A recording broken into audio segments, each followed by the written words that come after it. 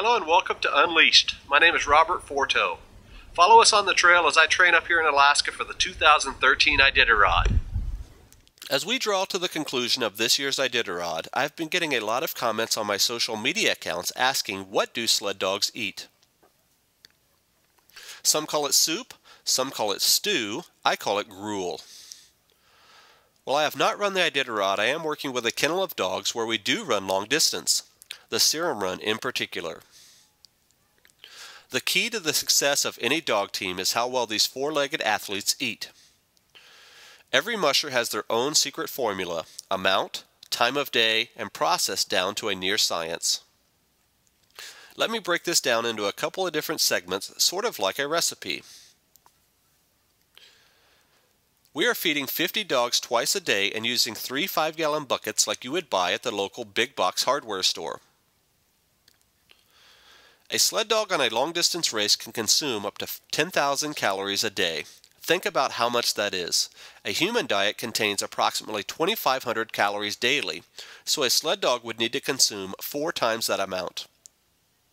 How we deliver those calories is what makes feeding a sled dog an art form. Ingredients. In our buckets, we feed a variation based on the activity level and, more importantly, the temperature. Every morning, one of the first things that we do is look at an outdoor thermometer. If it's above 20 degrees Fahrenheit, we do not add fat to the buckets.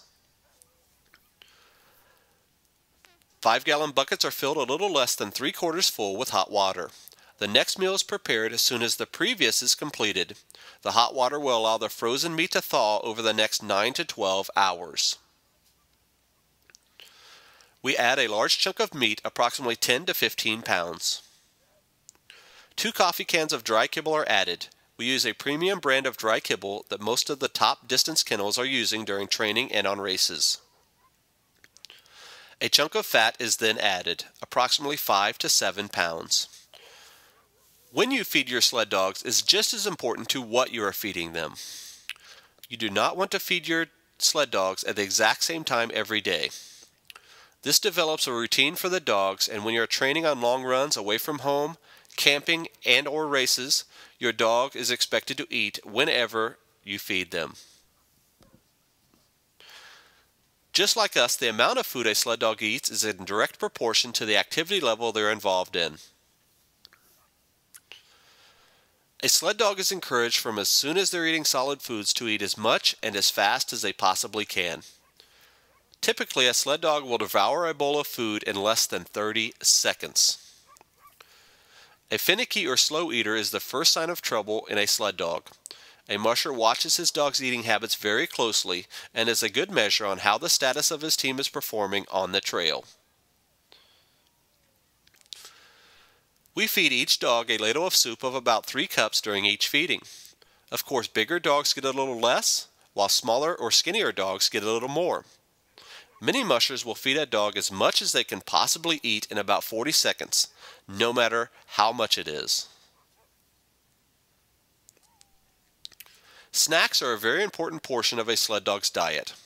We feed snacks along the trail during long runs and on races.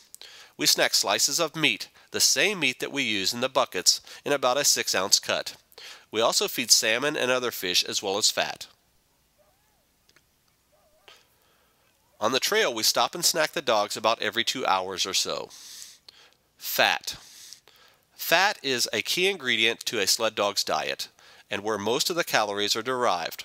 As I said before, fat is added depending on the activity level of the dogs and the temperature.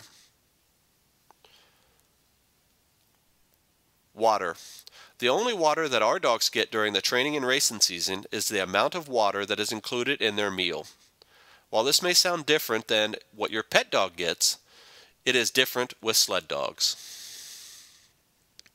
Remember that the meat that we are feeding is composed of quite a bit of moisture, and all of the dogs dip snow along the trail to get a quick drink. Let's discuss other ingredients. Many mushers will add a variety of things into their buckets. Everything from moose to beaver to chicken.